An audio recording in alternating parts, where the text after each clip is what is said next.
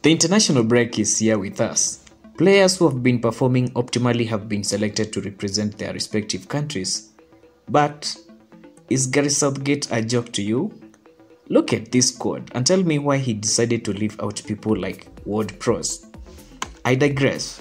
The main point of this video is about Antony Santos, the showboating master from Manchester United and Brazil, respectively. He was dropped from the Samba Boys squad following a case that was filed by his ex-girlfriend. This is what the national team had to say. In light of the facts which came to light on Monday concerning Manchester United player Antony, which must be investigated, and in order to safeguard the alleged victim, the player, the Brazilian national team, and the CBF, the organization informs that the athlete has been removed from the Brasilia.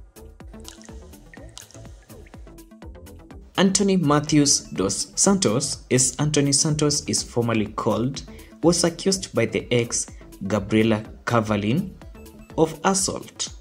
In an emotive interview with UOL, a Brazilian outlet, Gabriela recounted numerous incidences where the Brazilian winger assaulted her. In one incident, Gabriela says Antony hurled a glass, cutting her and inflicting a deep cut that exposed her bones. How true is that? I cannot confirm or deny those allegations. In yet another incident, Gabriela says Antony Santos came across a video of her being ratchety in a nightclub. Out of jealousy, she says Antony threatened to throw her out of a moving vehicle. She says, and I quote, "He said that if I didn't stay with him, I wouldn't stay with anyone. I told him that I was pregnant, that he was scaring me, making my heart race. I was shaking with fear." Gabriela served UOL with audio recordings and screenshots between her and Antony Santos, which I have not yet obtained. The screenshots and audio footage show Antony Santos being infuriated with her for liking pictures of Neymar Jr. That was in 2022, before the World Cup. Now, after the World Cup, Gabriela says the relationship between the two became so bad that the assault became order of the day. She says that at some point, Antony Santos punched her so intensely on the chest, such that her breast implants shifted. Phew! I didn't know that she had implants, so the UOL have quoted her saying, "I knew I had to leave, but I couldn't. I liked him a lot. I had a lot of hope. I was very attached to the beginning of our relationship, to the things he was to me in the beginning. On that last day, it was very serious."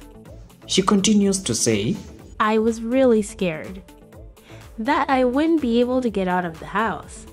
Antony locked the door of the house and wouldn't let me leave, and I had my finger open, all hurt.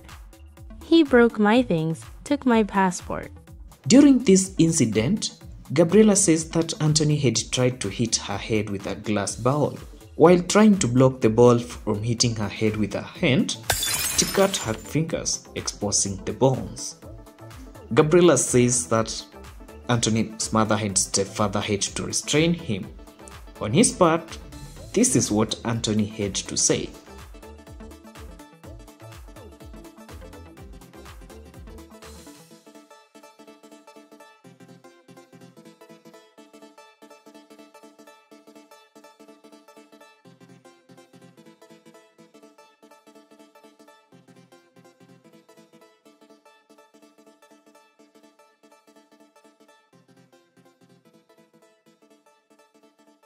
When will the truth come out? We can only wait and hear what the courts have to say.